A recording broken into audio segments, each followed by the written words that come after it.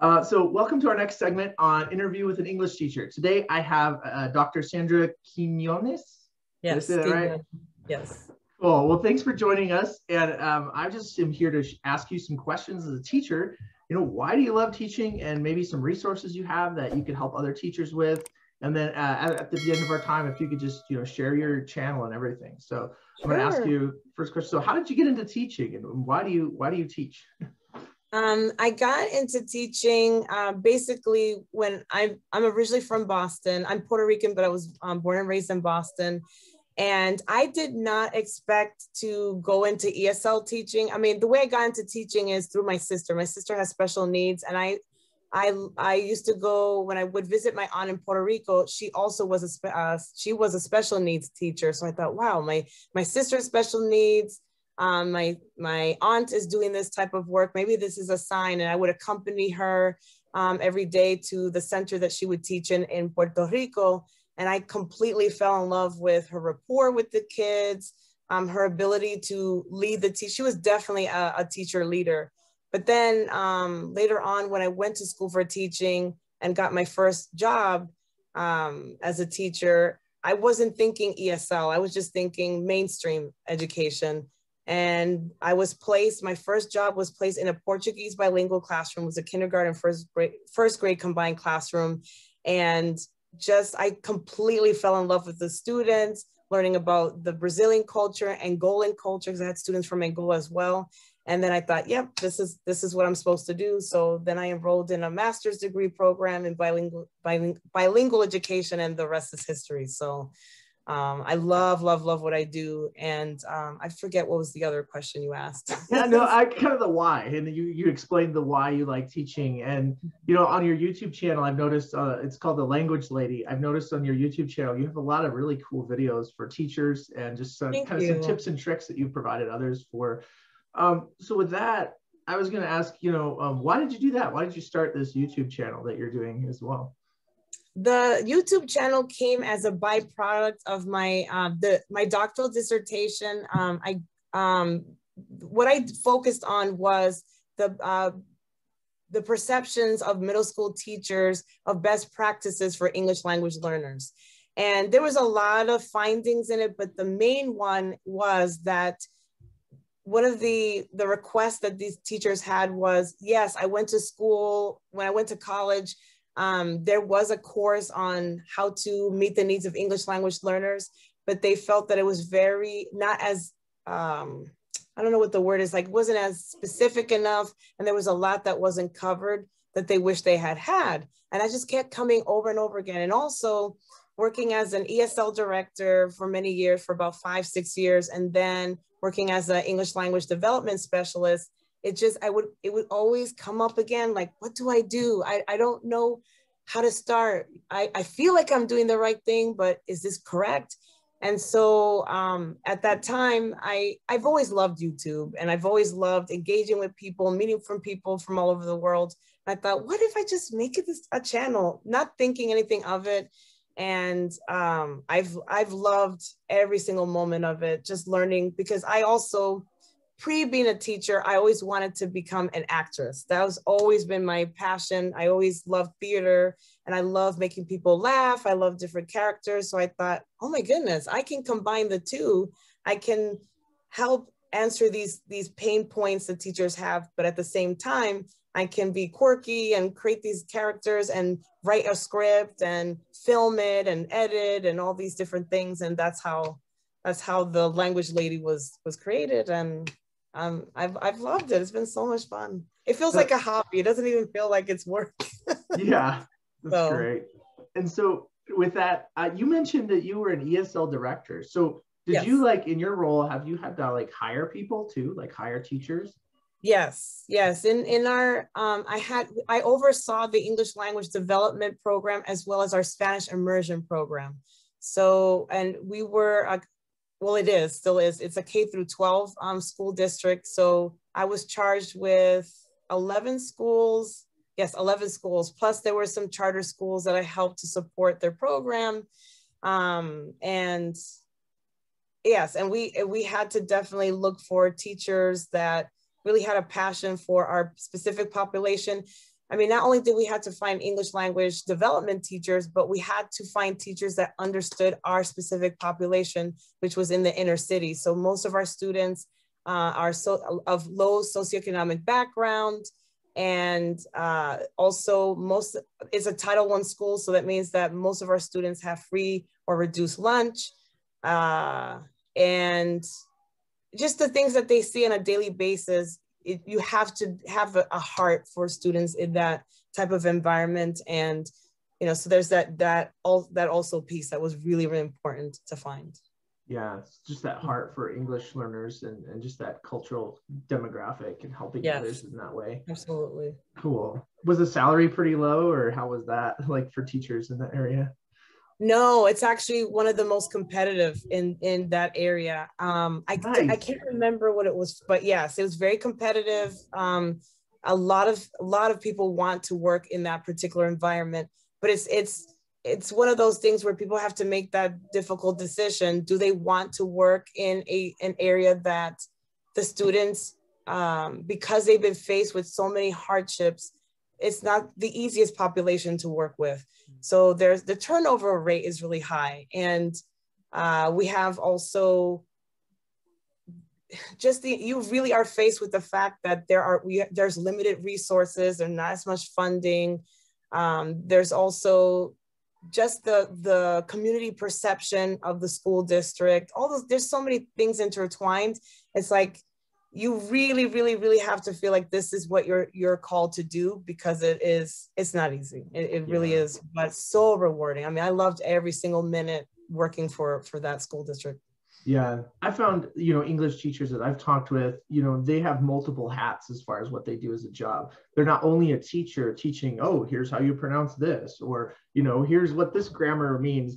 A lot of times they're doing like trauma counseling, or they're like doing, emotional well-being. And, there's a lot of other hats they have to put on. Like they almost have to act like a parental mentor in some ways. Absolutely. I mean, also there's that legal aspect. You have to really know the law, because you're going to have teachers who are going to want to violate the family's rights. And also you have to help it from the parent standpoint. Like this is your right. You have the right to ask for this, because a lot of them come from cultures where the authority says it and you say yes and move on. Like, no, you have the right to speak up and ask for this. And so that's something that I'm faced with on a lot of times, that I have to really know the law inside and out so I can defend and advocate on behalf of the students and their families. Yeah, and I think understanding their cultural background, each student's different cultural background, can help you in that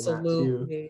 Absolutely. I think we've learned in our country, we in the US specifically, it's very like guilt driven. It's more like law, practice, documentation for everything. And in many other cultures, it's shame, honor based. So it's like, kind of who and if you throw a rock in this community, that pebble is going to ripple, and you're going to have, absolutely, it's going to be really hard to get back up here if you were knocked down, So it's kind of interesting to deal with the honor shame. Have you experienced that too in your students, or maybe even the teachers you worked with, like how to navigate that? Not so much. It's more the guilt thing that you were talking about previously, but no. But we do, what I've experienced more often is just almost like they're afraid to advocate. I know that they put a lot on the teacher. The teacher is the wealth of all knowledge. I don't think they realize how expansive it is, that for this, you go to a guidance counselor, for this is the principal, this is the central admin, office, that type of thing. But I also think that they see what I do see, and which breaks my heart. And I feel that we have to do more parenting workshops to equip them, so that they realize that they bring a lot of value to the table. Is that a lot of the parents feel that, well, I'm not a good parent because I can't be in school or volunteering. But no, you're just as involved as anyone else, because you ask your child, did you do your homework? That's parenting involvement. So redefining what parent involvement means, what it looks like, is really important. And then we also see that a lot of our parents feel not as equipped because the language, they don't feel as strong. So they feel that they're missing out or so. And that also makes me more cognizant that, wow, I have to really be mindful of that. Like, wow, this one thing they could miss out on because this was sent out in this particular poster was only translated, was only available in English for whatever reason. Things like that. It's just, it's exhausting because you're constantly thinking from so many different angles because I want the very best for our students and the families. And it's just, Yeah, it's hard, but so rewarding. yeah. And so teachers, working with younger, middle school or younger children, they do have to then almost mentor those parents as well and talk to them and be like, hey, by the way, I know you've only been here a few years, but if you look at this and this, it's going to help you, like those kind of resources are really. And there's that fine line because you want to be a mentor and provide resources, but you also don't want to make them feel that you're telling them how to parent or how to be involved. So it's very, I'm constantly trying to be very cognizant of that and be very careful how I talk. And also culturally, because I'm Puerto Rican, so I understand how to speak and engage with Puerto Rican parents, but I have several students from Mexico. And the way I know sometimes I can come off as aggressive. So I have to be very careful, like how do I word things and the tone in my voice and because Puerto Ricans, if those of you who are watching and are familiar with our culture, I mean, we're very loud, we're very expressive, we're very energetic. And so it doesn't come across that way to all parents from Latin American countries. So I have to be aware of that. So right. And I think regionally too, like students from Mexico, they come from different areas and different cities in Mexico. And so, South Mexico is very different than Northwest or Northeast Mexico. And so, the culture pockets, same in the US, North, South, it's colder or warmer cultures, learning how that nuance plays into how you teach. I think that's huge. Absolutely. And so for teachers, I know you've done a lot for teachers with like your tips and tricks and stuff. So I was curious too, what are some things you've done or projects you've worked on? Like, have you spoken at different, places, things like that? Yes. I know you're pretty big in the English teaching community and you're growing in that. And I just want to hear a little bit more about that too. So I was able, this was wonderful. I had the opportunity to collaborate with Saddleback Education Webinar to provide some tools and strategies on how to take the gaming or educational gaming aspect in the classroom and how to do that virtually. And that was such a great experience because it also allowed me to connect with other teachers who are doing the same work. That's where I got to know Esther Park, who's also a wonderful person. I highly encourage anyone watching this to watch and connect with her. She's amazing. We're planning to do some projects in the future. It also allowed me to collaborate with Teacher Heartout, and they've never had anyone do anything regarding English as a second language. So that was phenomenal just to share. In that conference, I also talked about empowering students through student voice with writer's workshop. And also I shared how we did it virtually and how we took the students' culture into the classroom and used that as a springboard for conversations about curriculum and using very, what's the word I'm looking for, creative ways for them to share what they know. So through podcasts, through a magazine that we have our students subscribe to. And next year, which I'm very excited, is that we're going to take it one step further with our students and have a multicultural club. And they're going to be fundraising and learning about Nicaragua so that we can help families there. So that's something else. I'm sorry, feel like I'm going off topic. Cool. And then recently, because of my collaboration with Nicaragua, with a university there, Kaiser University, they asked me to do a workshop on American culture and traditions and how that affects the workplace. And then I also have collaborated with the U.S. Embassy collaboration with Access in Nicaragua, and they've asked me to do several workshops for their students on American culture and so forth. So it's just been very enriching for me because it's opened my eyes to just what's going on in the ESL, EFL, however you want to call it, the English language world in other countries. And I'm taking back a lot with me, and in my, if you will, in my arsenal, in my backpack, just so that I can become a better English language development teacher myself. That's awesome. So if you were to like tell an English teacher or even an English, so there's kind of two here. I have two audiences here on this channel. I have my English learners who watch this, and then I also have a few teachers who watch some of these videos I put here on YouTube. And so if you were to, let's do two. If you were to speak to an English teacher about, you know, improving their life or skill in some way, what would you say to them? And then after that, if you could share for an English language learner, if they could improve their lives in some way, what would you say to them? So I would say for English teachers, never stop learning, never, even if you graduate with your certificate to teach or go to university to get your degree, never stop learning, because there's always something to learn. So take a grasp of workshops. And I feel like there's so much more available now, even that's free, that were available to me when I was starting as an English language development teacher. And this is my 22nd year in the profession. And I think that's another reason why I was very passionate about creating the channel, because that didn't exist for me. Like I had to learn by, you know, so paying for magazines and articles and attending all these different workshops. But it was, I mean, to actually go on YouTube and just type in how to teach, how to integrate speaking for English language learners. Never. I mean, you know, and I didn't have a community outside of my building. We were just by ourselves pretty much. So never stop learning. And also join Facebook groups and interact with other teachers, even if they're from a different country, because they might be doing something different that you're not doing, and vice versa, and you can learn from one another. And I would just think, again, I would encourage signing up for workshops as much as you can, purchasing books, reading articles, be on top of the research, because it will make you a stronger and better teacher. Now, for English language learners, I would say just give yourself grace and just, you know more than what you're giving yourself credit for. And I would say connect with other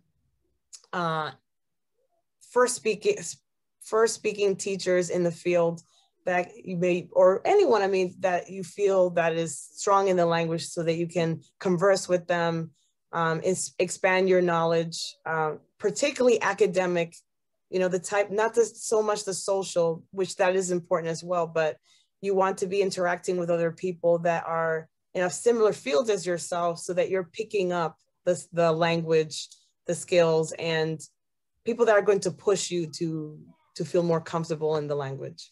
I hope that answers the question. Yeah, no, that's great. So yeah, thanks for sharing those tips and advice. And, you know, the last question I have for you during this time too is, you know, if people want to support you or go like learn more about you, what can they do, or where can they go? They can go to my YouTube channel, which is called The Language Lady, where I post videos on whatever is that teachers are requesting for the time. I only make videos based on areas of need that teachers have particularly asked for. And they can also follow me on Instagram. I'm also there as The Language Lady, and there is more personal. So I love to address people's questions one-on-one. They might watch a video and then hop on Instagram and write to me directly about questions that they have or clarifications. And I will also share more about my day-to-day life as a teacher there, and things that are coming up and how I handle them. And I'm always sharing workshops, resources, games, anything, lessons that I have done that have really helped. And it's been great. I love just the opportunity to interact with many teachers on there has been great. Awesome. Well, thank you so much for sharing your heart and your story and the resources for the teaching community, because I know a lot of Absolutely. English teachers and even English learners can learn a lot from you and your channel, and hopefully you'll get more engagement. And I hope things go well with, you know, the embassy and the university in Nicaragua. Thank you. Thank you. So I'm very excited. Yeah. Again, everyone, if you're watching us, go ahead and just hop over to her channel. I'll have a link in the description. You can go to The Language Lady and you can subscribe to her channel and check out some of her cool videos, as well as connect with her on Instagram. And you can find more English resources there. Again, my name is Alex with ESL With Purpose. and I'm here to share this with you. Interview with an English teacher. If you're an English teacher and you want to do an interview with me, feel free to email me at alex@eslwithpurpose.com, and I will set up an interview with you and put you here on the YouTube channel as well. Again, I just want to say thank you, Dr. Sandra Quiñones. Did I get it right? Yes. Right. Yes, thank you. It's been a pleasure and an honor. Thank you.